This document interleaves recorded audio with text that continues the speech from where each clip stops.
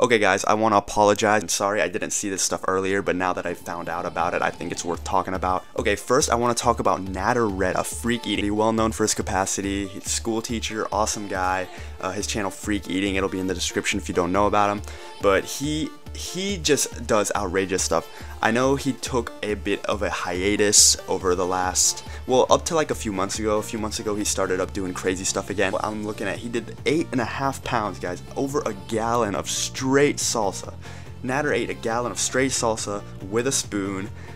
That's just crazy. Naader, he's just keeping it up, punishing himself with really insane and difficult and weird and gross challenges, but that's what he does best. That's what he's gotten himself into, and he does it really well. He says that it was on his bucket list. Gallon of salsa is on your bucket list. I don't know why. I don't know why that's something that would make your bucket list, man. That is really disgusting. That's an amazing feat in my opinion. That's just something that I would have never considered doing. So yeah, kudos to you, Naader. You're doing great, so keep up what you're doing. Next, if you guys didn't think that was weird and gross enough, now our next piece of news, Blum.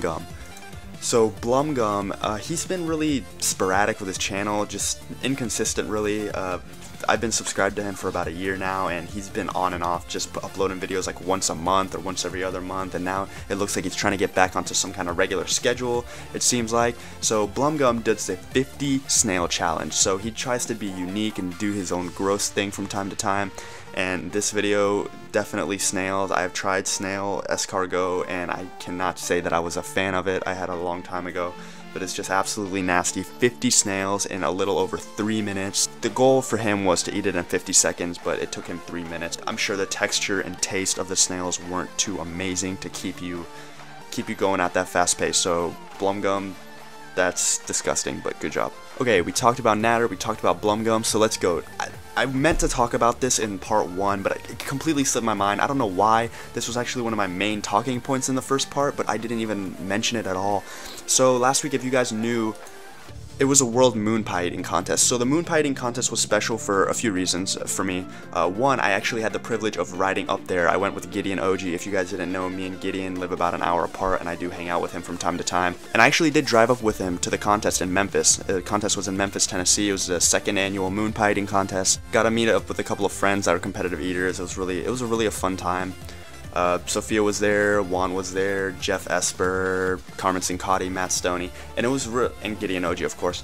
But the main thing about this contest that made it exciting for me was the fact that Carmen was coming off of a victory against Stoney. He did lose to Joey and Poutine. The Poutine contest is a huge contest. Carmen took second, and Stoney actually took third. He took third, finished behind Carmen, which is crazy to me because Stoney, in my mind, Stoney was the best, and seeing him lose like that in a capacity contest like that is just really hard to believe. I really wanted to see Stoney go for revenge and get vengeance against Carmen, and that he did. He definitely blew it out of the water, set a world record, 85 moon pies, smashing his last year's world record by 16, destroyed his own record, and that was just... It just kind of was reassuring to me that Stoney is on top, you know, in some things, especially sweets. Sweets, it's very difficult to beat Stoney in sweets. He's just got a knack for eating a lot of sweets. I don't know why, I don't know how.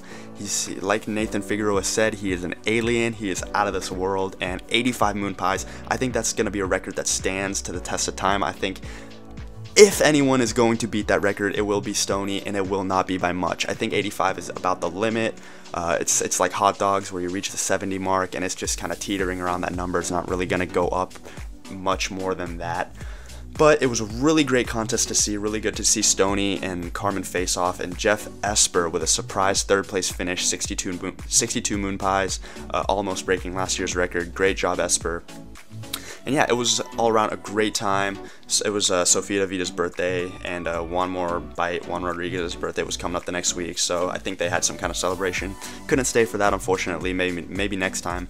But yeah, it was a great time overall, had tons of fun, great seeing you guys again, and that is pretty much the story about the moon pie eating contest. Okay, and this is not the biggest piece of news, but I really found this entertaining and funny. You guys probably won't find it funny, but I really did find it funny, so I'm going to talk about it. So I talked about how Joey Chestnut has his own channel now in the last video.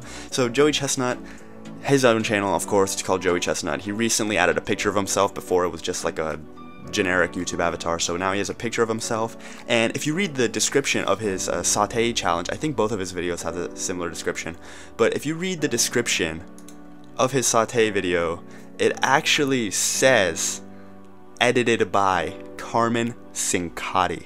So I think it's really funny how both of them, Carmen Sincotti has his own channel and now Joey has his own channel, and I thought Joey was doing his own thing, but then, you know, Joey's not exactly the most YouTube editing tech savvy, I would say. So he got Carmen Sincotti, what a pal, came in with the clutch, helping Joey, a fellow competitor and a friend, because I don't know, that's just what I love about competitive eating. It's like everyone's like each other's enemies and rivals, but at the same time everyone's each other's friends too outside of the ring. It's really cool. It's really cool that like off the stage that these guys can like hang out and collaborate with each other like this and just have fun together like this and be editing each other's videos and just, I don't know, it seems really cool.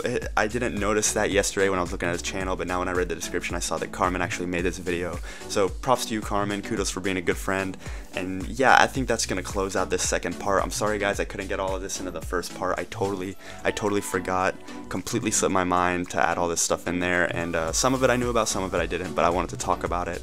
So I hope you enjoyed this video. If you enjoyed this video, leave a like. It's gonna help my channel grow. The more people see the videos, the more people like it, the more chances it'll be in the recommended videos, and the more people can see the videos. It would help me out a lot if you guys left a like, rating, and also subscribe if you like the content and want to see more. So that's all I have for you guys in this video, and I think I actually will wait a few days until I make another one for next week's edition. This one ended up being long. Thank you everyone for the positive feedback. I really do appreciate it, and I will keep doing this. This is really fun to do for me. Thank you everyone for tuning in. It has been King Carb with this week's edition of the Competitive Eating Weekly. Until next week, see you guys later. Have a good one.